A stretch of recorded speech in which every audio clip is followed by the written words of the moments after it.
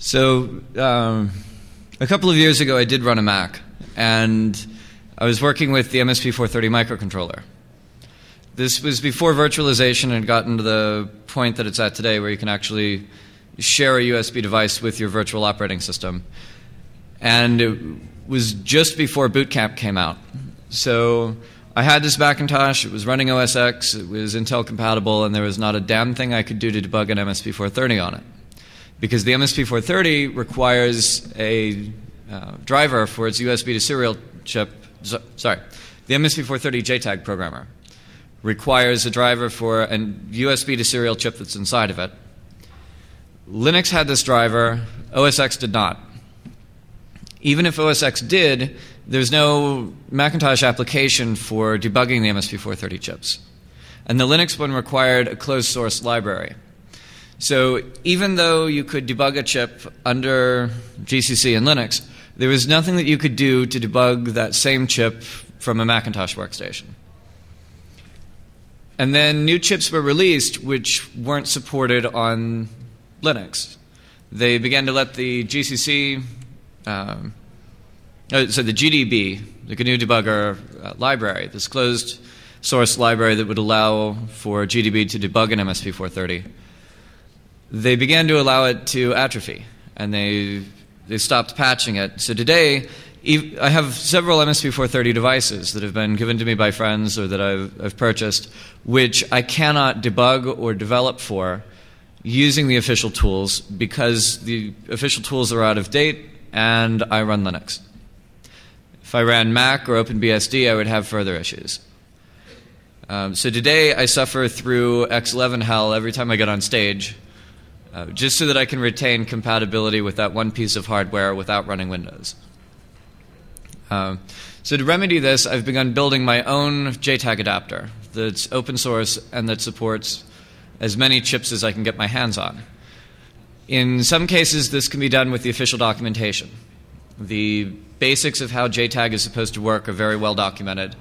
It's very simple in the hardware sense. So while it's a low-level protocol, the method with which you send an instruction or send data is very standardized.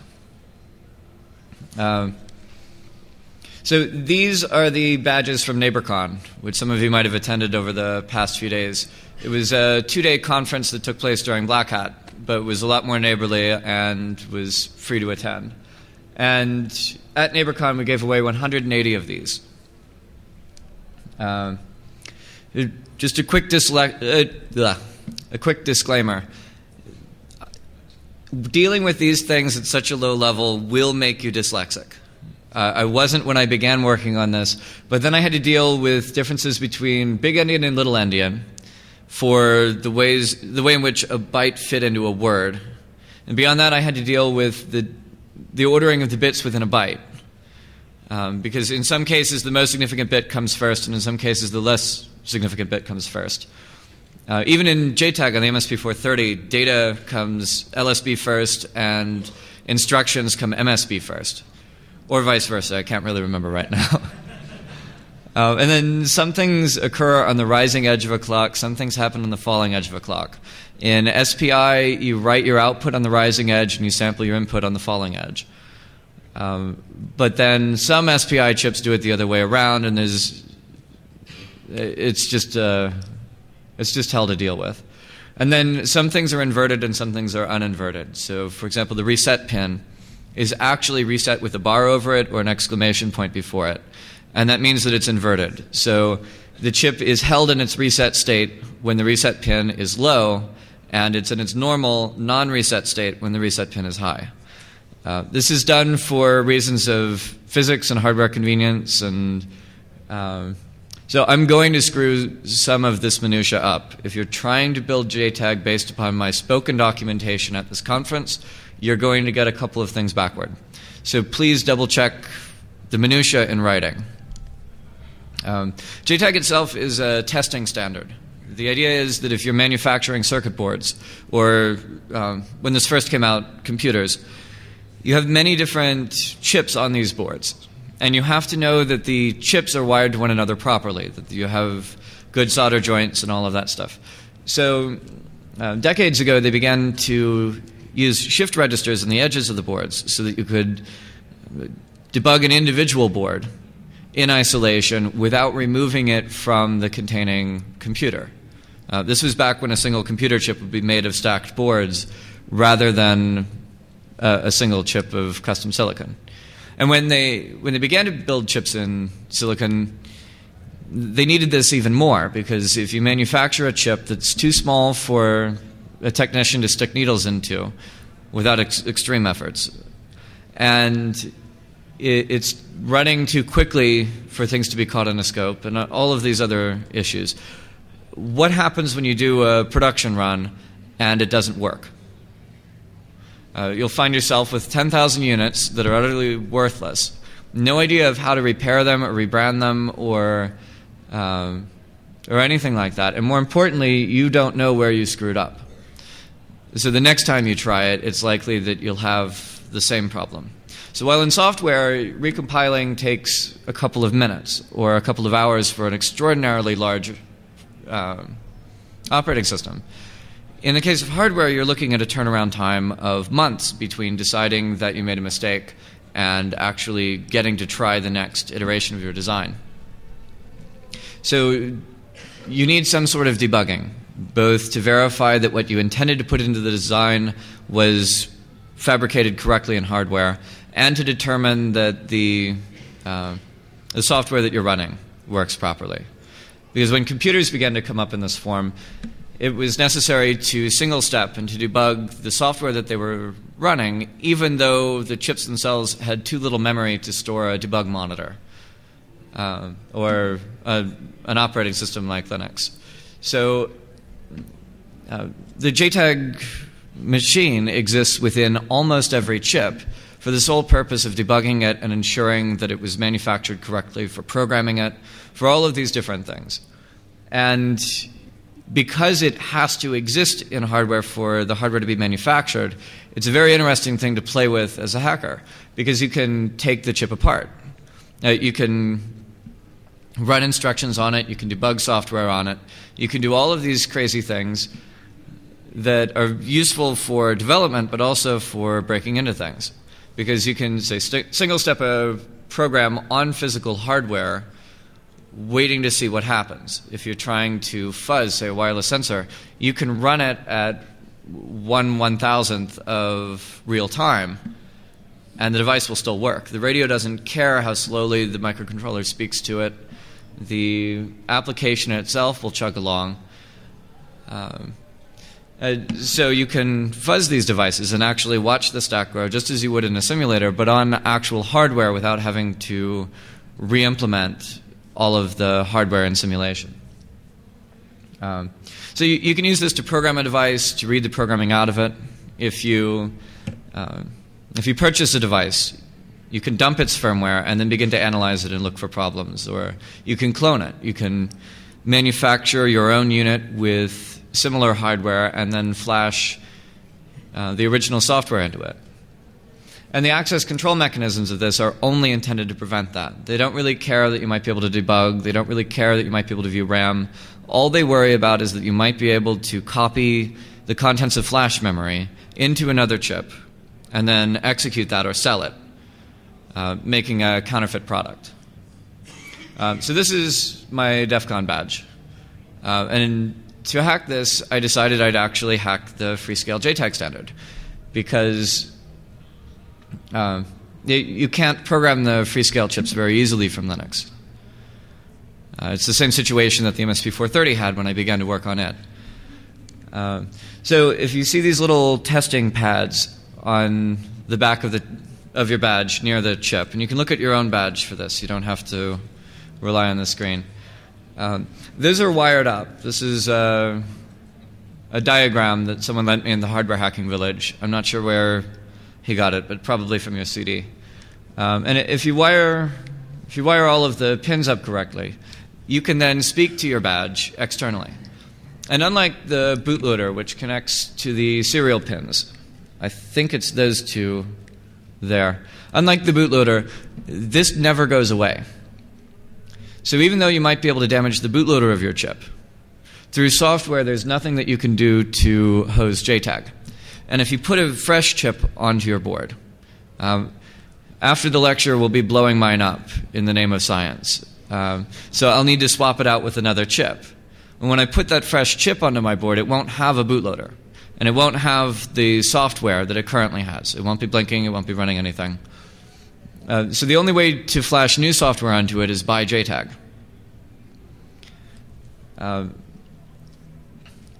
And this being undocumented, there's a little challenge in figuring out exactly how JTAG works for it.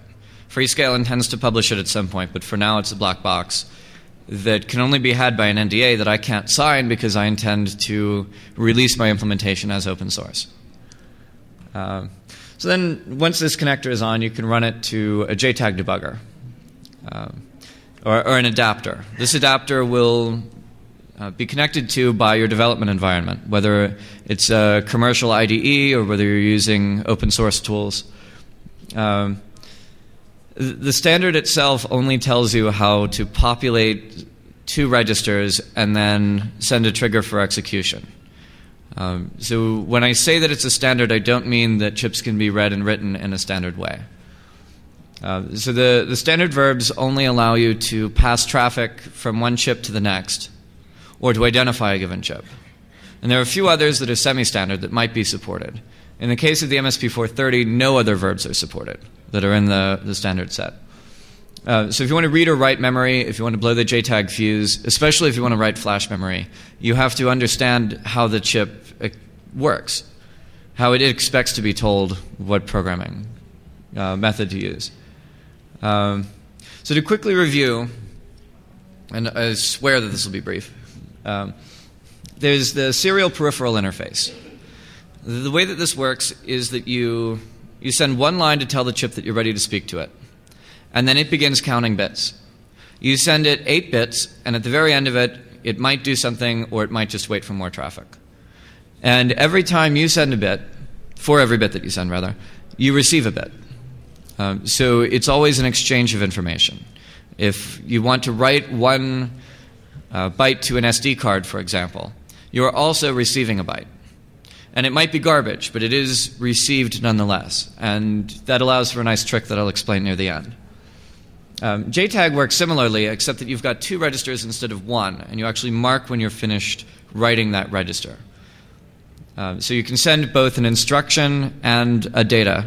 And the data value will be of a fixed width, but the width is unique to each chip, as is the instruction. So while an instruction might be 8 bits wide on an MSP430, on other chips it could be 16 bits. And the data register varies more. Some FPGAs have odd widths, 237 bits of width to the data register. And you have to determine these widths before you can begin to reverse engineer the JTAG protocol of a given chip, of a given family. So the GoodFET is an open debugger, supports the BSD license on both its hardware and its software. If you need something more liberal, just ask me for it, and feel free. If you want to make your own production run, do it. You have every right to. I only ask that you send a couple of neighborly gift units to myself, and I don't even legally require that. As far as the architecture goes, you've got C running inside of an MSP430. This is compiled by GCC. To compile the firmware, link it, install it, and restart the machine to be executing it, you just type make install. It's quite neighborly in that regard if you're used to the Unix environment, because you don't need to deal with the embedded development tools or IDEs that are specific to each chip. So you don't have to know anything about the MSP430, which I use on this board, in order to begin adding support for new protocols. And then I use Python for the workstation code. And the Python is written in a style that it's very easy to copy or port. I don't use proper class inheritance or things like that because it hides the code that you're looking for when you're trying to copy something. And then you use it like this. You say GoodFET dot, and then the name of the chip to choose your Python script. Followed by a verb, followed by maybe a file name and a range. So here I'm asking it to dump from data memory of a chipcon radio to a file called foo from dead to beef. Or, sorry, from dead to def. And having done that, I wind up with this Intel hex file called foo. And when I call the head function on it, you see that it's all ones. This is because I chose a region of RAM that doesn't actually exist on the target chip. But I could dump software in the same way. And I can do it for multiple chips with the same adapter. So while that was taken with a chipcon radio that supports a non-JTAG debugging standard, the same thing works with, say, the MSP430 with a rather awkward JTAG standard, or JTAG debugging implementation. Now, the pins on SPI are rather simple. You just have master in, slave out, which is how the chip receives input, how the board receives input from the chip. Master out, slave in, which is how the chip receives input from the board, a clock line, and a slave select line. You write data on the rising edge, you read it on the falling edge, and it's full duplex by necessity. So every time you send something, you have to receive something as well. To send a single bit, let's say we wanted to... so if we want to send a bit, we also receive a bit. And if we just want to send a single bit in a session, let's say this SPI device was a single bit wide, we would drop the clock, then output our bit at this edge, then raise the clock to sample it. So both the master and the slave write some bit here, and then they read it here. And that's how they exchange their information. So neither knows what the other is writing until the transaction is completed. If you compare this to a regular serial line, it's a lot simpler, even though it requires more wires. On a regular serial line, you have timing, so you have to know exactly how wide each bit will be. You can't pause it in the middle, you can't use non-standard timing, you can't do any of the things that make SPI easier. Instead, what you do is you keep the line high until you're ready to transmit. Then you send a 0 followed by your actual traffic. So in this case, we would have the 0 here as the start bit, and then just to its right, this first upper bar, that would be our one of the data, our 1 bit of data, followed by a stop bit, which is always a 1, and then nothing. But you couldn't really tell where this ended on a scope visually. I mean, you don't know which of these would be 1s. You don't know how wide this is. This might be 5 bits for all you know, or it might be 8. And it requires each device to have a standard clock. So if you remember dialing into bulletin board systems, if you typed in 2400 8N1, that would be 8 bits wide, no parity bit, 1 stop bit at 2400 baud, and you had to know exactly how fast you were communicating. JTAG doesn't care about speed. You can run it faster or slower, and the slave will automatically match to the master. And you have 2 registers to populate. You have an instruction register and a data register. You don't know the instruction set, and you don't know the register widths until you actually look up the documentation for a chip, which might be secret. And it's implemented in hardware, so there's no actual program receiving the JTAG sequences on the target device. Instead, it is interpreted by a state machine, and you push your way around the state machine by the TMS line. Let me grab some water. If someone would grab me a beer, that would be neighborly.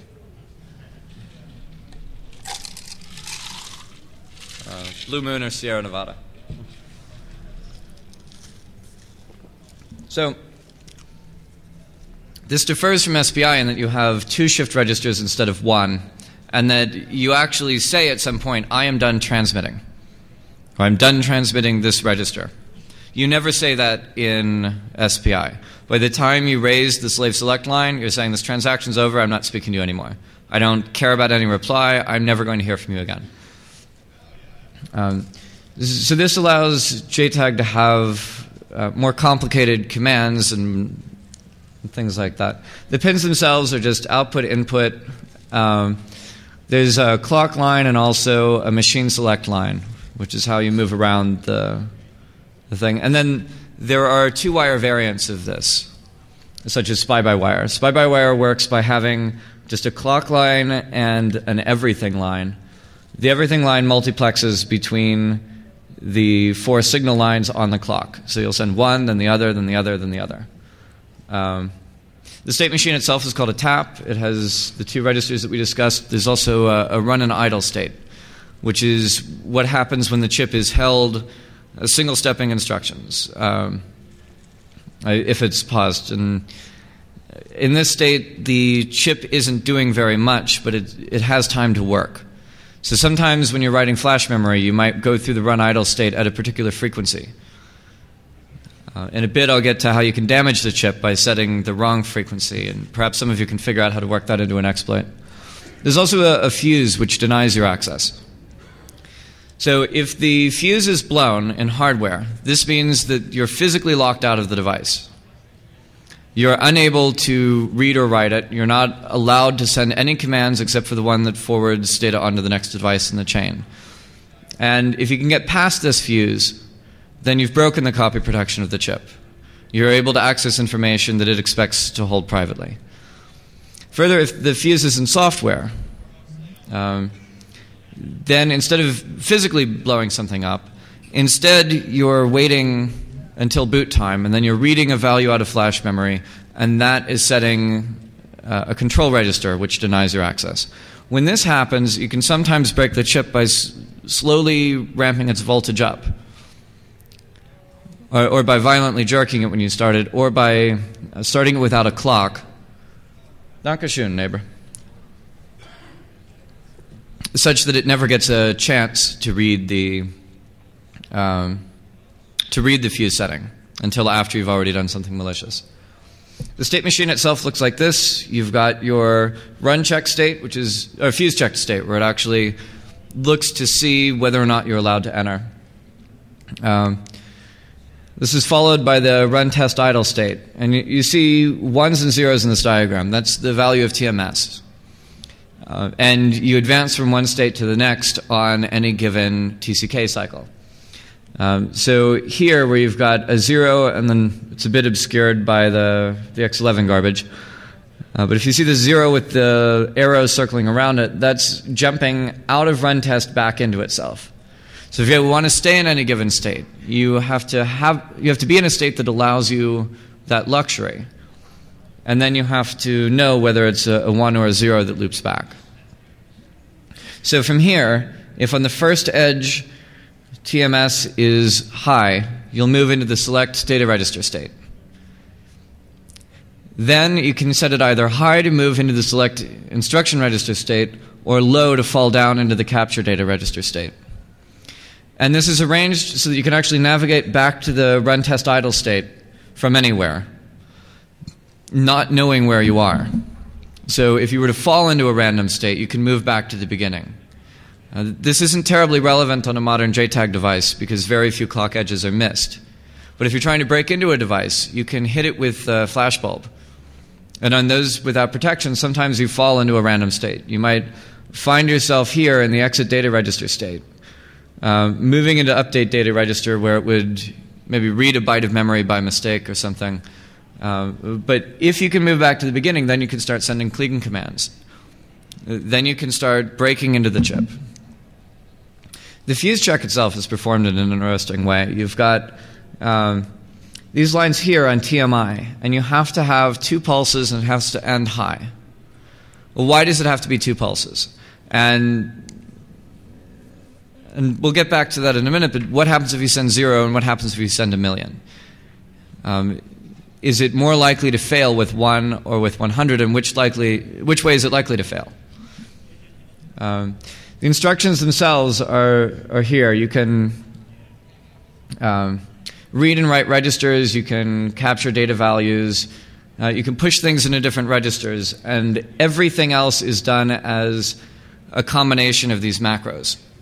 So in the documentation for the MSP430, which is incomplete but still quite helpful, you'll see that it sends the prepare blow fuse instruction into the instruction register. Then you apply the programming voltage, which will be several volts more than the chip normally takes, as is necessary to blow the fuse. You follow that by the command that actually blows the fuse. Then you wait a millisecond and you remove the programming voltage. And the interesting thing is at the end, you're told to reset. Because if you don't reset, you don't actually leave the JTAG state, and you won't even know that the fuse is blown because it's not checked anywhere except at the beginning. So you can glitch it. You can drop voltage very, very quickly and then raise it very quickly so that the reference voltages change, and then whatever is being sampled as an input to a latching flip-flop is sometimes misread, missampled, and it will latch incorrectly. So if you do this at power up on a chip that reads the value out of flash memory, you might wind up with all ones or all zeros held in that register instead. This is a probabilistic attack. It won't work very well on any given attempt, but you can try it 100 times, 1,000 times. This is what it looks like on a scope. So going back to the diagram, and you can see in this line here the actual pulses that are required. You were told to send 2. So there are 2 ways of implementing this. You could either have it default to your failing the fuse check and then transition into passing once it succeeds, such that if any of the pulses say that you're allowed through, you become allowed through. Or you can begin in a pass state and then fall into a failure state, such that if you try it 0 times, you automatically fall through. So this, in the first case, you can just try 1,000,000 times, and you keep on glitching them, and if you ever succeed, then in the end you've broken your way into the chip. In the second case, you can just not try anything. Just never send edges. And when implementing the JTAG adapter, a second beer, this is extra neighborly. Thank you kindly, neighbor.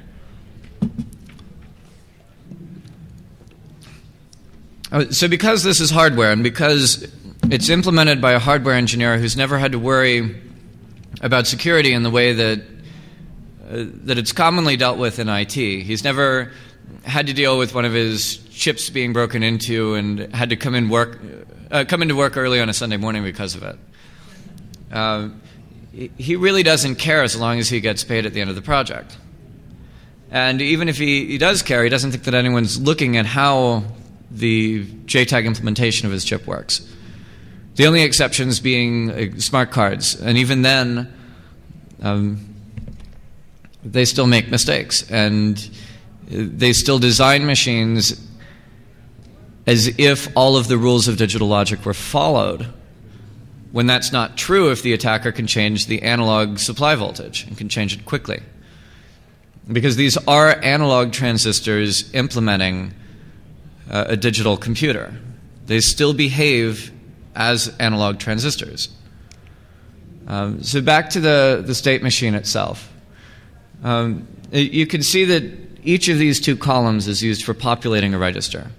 And you can see that the 2 columns are pretty much just copies of each other, but one is further out from the idle state. If you wanted to add a 3rd register, you could, just by putting it further out here. And then there are primitive sequences that you use for these exchanges. So inside of the firmware of the GoodFET, there's a command, JTAG trans 8.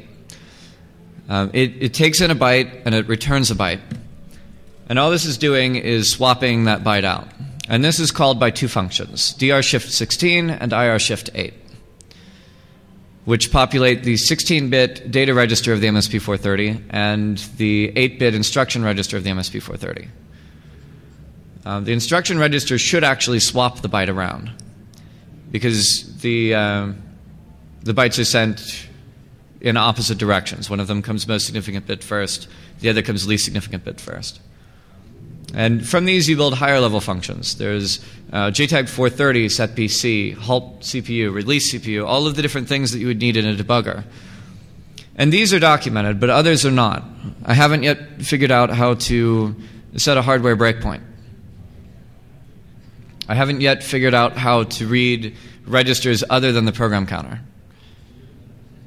I'm working on it, and I've got the recordings to do it, but the point is that those things are not in the documentation, and getting them can be a bit fun. It's also worth noting that writing flash memory is very different from anything else that you might do over JTAG. On most chips, you have to send a debugging waveform, or not a debugging waveform, a clocking waveform. and it has to be of a specific frequency within a particular tolerance. I'm sure you're aware that solid-state disks were initially decried as unreliable because flash memory could only be written so many times, and that this is managed by write controllers that actually map the physical blocks of the flash memory to virtual blocks that your PC sees to do wear leveling, so that if you write the same file in the same location a million times, it doesn't destroy the disk. If your timing is wrong when writing flash, you can actually destroy the disk early, which gives you a chance to experiment with exactly how it's destroyed. And I'll get to that in a bit. This is how the program counter is set. First, you send the control register, and you set that to 3401. This is just a magic constant, but the individual bits are defined in the documentation. Following that, you shift the instruction register, and you tell it that you want to execute 4030 to load the instruction register. To load the program counter. From there, you send these clock pulses, and then you write in the value that you want in the program counter through DR shift 16. You've got to clear the line after that, and then you have to shift in the instruction register command to capture the value that is held within the data register to the program counter. So this is rather complicated, and it's not how things would behave if you were receiving commands in software. If you were receiving them in software, you would just have, say, a single verb to say that you wanted to set the program counter, and then you'd have the value itself. But there's considerable value in being able to automatically come up with this function for a given chip. And it's not so complicated that it would be impossible to exhaust all possible ways of doing it. Now, for writing the flash pulses, on the MSP430 you need 350 kilohertz, give or take 100. And writing this in pure C is quite difficult. TI tries it in their implementation. And between versions of their JTAG debugger, the flash will actually be written with different timing because the optimizations that the embedded compiler supports have changed. This must be hell for them to maintain and debug. So in my implementation, I went the other route, and I did it in pure assembly. And in the red, which is quite difficult to see on the screen, you can see that I actually counted the number of clock cycles that these instructions would take to figure out how long each body of the loop took. And I calculated that at 3.68 megahertz, I had 7 to 14 clock cycles allowed per iteration of the loop in order to get the right timing width. My initial implementation was in C. I thought it's a square wave, what the hell does it matter what speed it is? And in doing so, I damaged the flash. And this frequency can come internally or externally, but in either case, you have to set it somewhere. You have to make the internal clock be divided by the proper value, or you have to provide an external waveform of the proper value. And this is a hell of a lot harder to figure out without having observed it, because it might be too high or too low, and how many attempts do you get? If you guessed this wrong 7 times, you've destroyed your chip. You no longer have anything to play with. So when they're damaged, writing becomes sort of semi-permanent, and it creates erratic writes on future attempts. So on one of the chips that I damaged, I wrote, say, DEAD with slow timing. My clock was 35 kilohertz instead of 350. And then I erased that entire segment, including this word. When you erase flash memory, it goes up to ones, and then when you write it, you're actually clearing out individual bits to get zeros. If I wrote anywhere else within the same segment, suddenly the erasure for this word would fall apart. And the next time I read it back, I would see the original value that I'd written previously. And then if I were to write anything else there, the 2 words would be bitwise ANDed. So if you write dead and beef into the same address, you get 9 EAD. You wind up with a 0 in the result if there's a 0 in either of the initial values. But this is after an erasure. This is after the programmer assumes that the region has been cleared. And this would even have passed a verification for the erasure, because just after the erasure, it was ones. It would not pass a verification after the second word had been written, after beef was written. So it might be possible to use this into a sort of exploit. On the MSP430, the MSP430X2, which is the very most recent chip from Texas Instruments, you can actually kill the last word of flash memory. Not quite the last, but near the last, which controls JTAG access. So I can take an MSP430 and I can damage a word of its memory, and then there's nothing that you can do to that same chip to lock me out of JTAG. Now, working this into a meaningful exploit is rather difficult, because I would have to do this to a chip, sell the chip to your factory, then grab the unit that included that chip out of the factory to steal your design or something like that. And there are easier ways of extracting such things. But it's still worth thinking about. And then there are physical questions to answer about each chip. For example, how wide are the registers? On the MSP430, the instruction register is 8 bits wide. On the and the data register is 16 bits wide. On newer MSP430s, it's actually 20. So it's handy to be able to figure out such things quickly. And you can do this because the registers are cyclical. It's shifting in on one end and out on the other. You're writing the most significant bit as you're reading the least significant bit. Again, with the dyslexia, but it makes sense if you view it as a ring. Data comes in one side, it shifts all the way around, and then it comes out the end. So if you shift 1,000 zeros into that register, and then you shift a single one in, and you count the number of shifts it takes for that one to come back out, you can determine the width of that register. And it won't execute the instruction that you send it, because unlike SPI, you actually tell it when you're finished. So you don't have to worry about accidentally shifting in a command that will destroy the chip, because you're never telling it to execute the command. So in this case, you can just keep spinning around in this region of the data register until you figured out how wide it is. And you could automate figuring out how to read from memory by flashing a chip with a particular value at a particular address using the official tools, then running back and trying every instruction until you can get it back out. And you can automate this for reading. You can't automate it for flashing because of how complicated it is and how many chips you would destroy in the process. But if you're unable to do that, you can still look up in the documentation of the chip how to write flash memory from inside of the chip, how to write a program that will write flash memory. And on the chips that allow you to execute from RAM, which are the minority, but not a small minority, you can just write a program to write to flash memory, throw that program into RAM, and execute it there.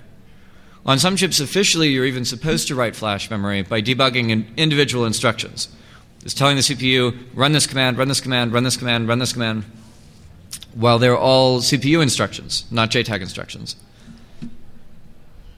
So because it isn't very elegant, and because software can't keep up with sniffing the traffic, you can use either a logic analyzer or a TAP emulator. This is a logic analyzer recording of an MSP430 being written by the SPI-by-wire protocol. Every one of these clumps of clock edges is actually a sequence of 4 values being written. Because on each edge you choose one of the 4 lines and you write it out to the target. So if you decode this by script, and a friend of mine wrote scripts to handle it. It's quite the neighbor to do that for me. You can actually dump it out and see what's being shifted in and where. And it's also possible to build a TAP emulator. If you had, say, 10 chips, or let's say 2 chips, of the same model, and you wanted to program them at the same time, you could just connect them in parallel, but leave one of the TDO pins disconnected. Then you could send whatever traffic you liked into the chip, the commands to read and write flash memory, and while you will only hear responses from one of those chips, both chips will be written. So in the same way, you could run it out to a state machine that does nothing but capture the transactions in hardware and then flush them out to SRAM. And when you're done programming the chip, or when you're done doing a particular small action on the chip, you can read the contents of that SRAM to figure out exactly how the command that you asked the debugger to do was performed. And in doing so, you can reverse engineer the JTAG protocol of a given chip.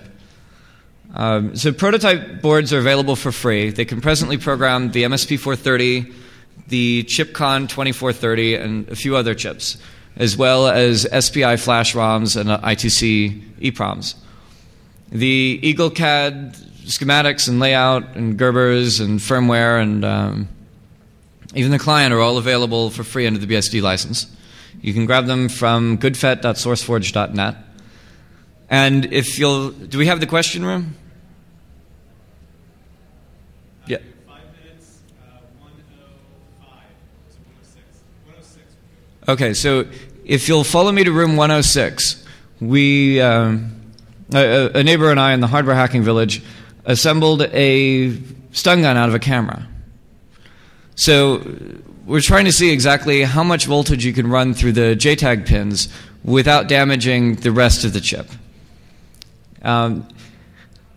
We haven't quite figured out what this will do. So it might blow up the chip entirely, or it might just break the JTAG pins. But it stands to reason that if you could burn out the input and output pins of the JTAG state machine, then when an attacker tries to break into the chip through JTAG, he'll have no way to communicate with it. The Ember EM250 vulnerability that I presented at Black Hat recently could be fixed by this, because you can't connect to the chip externally once the pins are broken. In any case, sparks are going to fly, and this thing shocks like living hell. So, so room 106, and we can dump that and then blow up a chip. Thank you for your time, and be neighborly.